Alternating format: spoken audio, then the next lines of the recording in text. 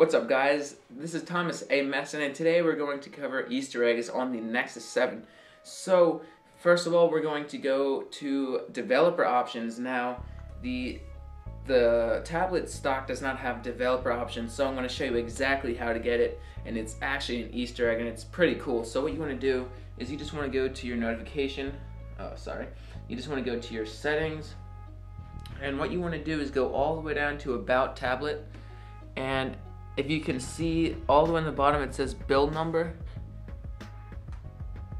You just want to hit that maybe 6 times and it'll say you're one step away from becoming a developer, and then it'll say you are a developer. So once you do that, you go down and it says developer options, and that's how you unlock it.